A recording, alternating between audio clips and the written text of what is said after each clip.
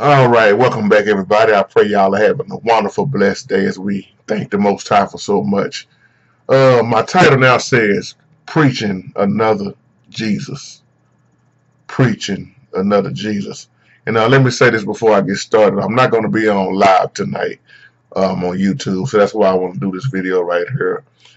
We've been having some good live sessions, and I appreciate everybody that's been coming on. And the other day, we talked about Bible translations, the blessing of it, and then the trouble that it causes by having, all those different translations, and how Satan has Bibles also.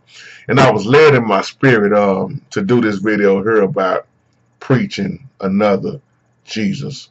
And let me give a shout out to you, Bobby. Great email. When you look at what's going on, let me just say this too. Some people use the name Jesus. We already know that. And some don't. Then some people just don't care at all. And we know the name means the anointed one. Or some may say Savior, salvation, And we know that in the Greek and the Hebrew, there was no letter J. So I'm just saying this before I get started. It's just each to their own. What worked for you is what worked for you. Because I'm not here to, cause all that confusion about using the name Jesus and all that. I leave that up to people who like to debate, fuss and fight and cause division. But this name, the name Jesus, when you look around, if so many people say that he wasn't real or his name don't matter, why do so many people spend so much time on somebody or something they care nothing about? You see what I'm saying? And you notice that not the letter J, but the name Jesus is so popular. When you say it, the Bible say even demons will flee.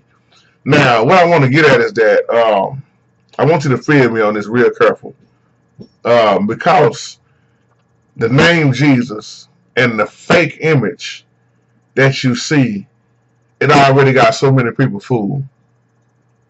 That's why they're going to stay laws, or let me just say it like this, they already laws, because so many people have been brainwashed and tricked on who he is and what he truly looks like. And if you know anything about the devil being an angel of light, Satan is an angel of light, then you'll see how he's always trying to mess up an image also. So I want to go to 2 Corinthians chapter 11, and we're going to deal with verses 3 and verse 4, and I'm going to stop right there. Because it says in the word, "But I fear, lest by any means, as the serpent beguiled Eve through his subtlety, so your mind should be corrupted from the simplicity that is in Christ. For if he that cometh preacheth another Jesus, whom we have not preached, or if you receive another spirit which ye have not received, or another gospel which ye have not accepted, ye might well bear with him." Do we catch this, y'all? Look at verse 4 very closely. If he cometh preaching of what? Another Jesus. That let you know it was more than one Jesus. Fake Jesuses. Whom we have not preached. Notice he said if they come preaching another Jesus, or if you receive another spirit, or if you receiving another gospel which you have not accepted. If you put them three together right there, another Jesus, another spirit, another gospel. Now what do you see right now? The prosperity gospel. Now, when you start diagnosing every religion, somebody's waiting on somebody to come back. When you look at the Muslims, look at what they teach. Look at what they waiting to return. He's a teacher. Look at what the Jews say. And most of them just call them crazy. And look at what the Jehovah's Witnesses say. So with all the different religions and the things that you see, everybody waiting on some type of return. We already know what the Christians say. Now, think about this. Why is so many people fascinated off the blue-eyed white Jesus? Y'all remember that video I did? Why is that image so important to them? It's not important to me. Never have been. I never understood it and never did agree with it. But I'm going to say this again. Ask yourself, if the name Jesus don't mean so much to so many people, why is everybody using it? Why are so many people downing it? If you didn't care about it, why are you wasting time trying to defend others and all kind of stuff? Now, you know what I'm saying? If the name don't mean that much to you, why is everybody still using it? And I know what the name means, once again, like I just said. And I'm not saying this in any way to take away from the meaning of Jesus. That's not what I'm doing here. My point is, if he never existed, once again, like many people say, a name that has no meaning according to what y'all saying, then why is it so much being used? See, teach Holy Spirit. When you look at this, the enemy cannot stop you from your personal relationship with our Savior. The enemy can't stop you from knowing our Savior. Now, the minds of the unbelievers, the unbelievers are blinded, but they can't stop you because they know it's power in their name. Just like Brother P.P. Jones was saying. He did an old video with it when he called out Jesus. His finances went sky high. When he called out Jesus, sickness went away. When he called out demons, sickness. So the enemy knows that. So since they can't stop you from using that name, what do? They try to confuse you on who you talking about. Sending mixed messages. Different pictures. Confusion. False religions always show confusion, y'all. That's why, once again, religion means to bind again.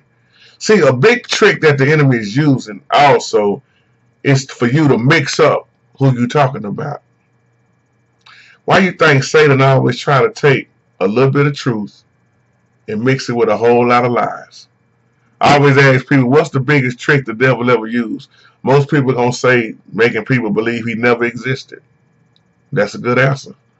But my answer is his biggest trick also was twisting the word. Because if he can move one word out of a scripture, just as he tried to do on our Savior when our Savior was in the wilderness being tempted by him for 40 days and 40 nights when he went without eating, without sleeping. He twisted up the word. And you catch the Bible, I think that was in Matthew 4, our Savior told him, man does not live off bread alone, but every word that comes out of the mouth of the Father. See, when you put the word on the devil he can't do nothing but flee. But the enemy want to mix you up on who you are talking about. The other night, on here in Live Talk, I asked the question. I said, where did this blue-eyed Jesus, white Jesus picture come from? And somebody said Caesar. And I said, right on the nail. They hit the nail right on the head. Caesar Borgia, however you say the last name, Borgia, I believe. But we talked about this on live YouTube, and I just want to teach this right quick because I got to go. But why do you think they put that false image of Jesus in your mind? Because when he returns, that's what people are going to think he look like. And that's fake, false, Antichrist, lies. He's not going to look like what most people think he's going to look like. Hell, let's be real. Hollywood already got you fooled. Because when you study, you see something different. But let's teach this right quick. There was that Pope guy. Gangster, I think. Pope Alexander. He had a son. And he had a gay son. That's his gay son. That's who Caesar Borgia was. He was gay. And then Caesar was in love with who? Leonardo da Vinci. Y'all remember that movie, The Da Vinci Code? Why they come out with all this stuff to try to, you see what I'm saying? So Caesar Borgia was a homosexual, and he was in love with a gay man by the name of Leonardo da Vinci. Now, that's who painted that blue-eyed white Jesus. So, who do you think that picture that so many people got hanging in their church, hanging in their house, who do you think that's really a picture of? You see what I'm saying now? Ain't no way in hell I hang that mess up in my house. I don't care nothing about an image anyway, you know. The Bible teaches us about crosses and trying to have these images and stuff hanging up and trying to make a picture of our Savior, man. That never supposed to happen. But they forced this image on the church. That's why I say Caesar Borgia, his daddy was a G. He was a gangster. He was ruthless. So this is why you must understand when Paul said if they come preaching any other Jesus, you see what I'm saying? The question is now, who's going to recognize the truth? Who's going to recognize the truth? He say once again, for if he that cometh preacheth another Jesus whom we have not preached, or if ye receive another spirit which ye have not received, or another gospel which ye have not accepted, you might as well bear with him.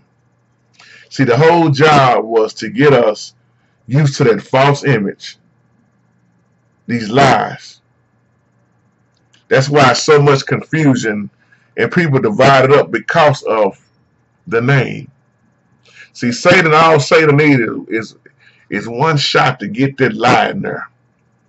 And then if he can get you lost on names, titles, looks, just like my race of people still, most of us still walking around don't know who we are, and our Savior really showed who he was.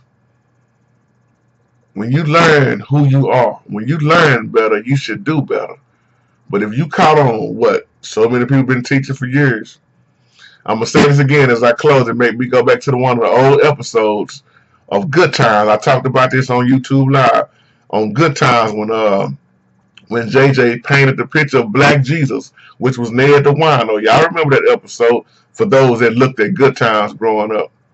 He put that, and Michael was just trying to tell Florida, his mother, that, you know, but Mom is right there in the Bible. It's, you know, look at what it described him as. And Florida ain't never read Revelation a day in her life. She said, well, oh my, it does say that. She was shocked because she was so caught on that image, that picture of that blue-eyed white Jesus that never was the Jesus that they was talking about. And for those that don't use the name Jesus, y'all know what I'm talking about. Yahshua, you know, Yahusha, you know, those that just, I'm just teaching, you know, because everybody don't use the name Jesus. I'm not down to people that do, once again. You know, what you use is what you use. We just teaching her and clearing up some things. So that's why Paul said if they come preaching another Jesus, that lets you know how many people was out there, you know, faking and shaking. And it make you wonder now what they really preaching in these churches right now. So with that being said, y'all have a wonderful, wonderful, blessed day. And once again, I won't see you tonight, but I'll probably come on tomorrow. So have a wonderful, blessed day.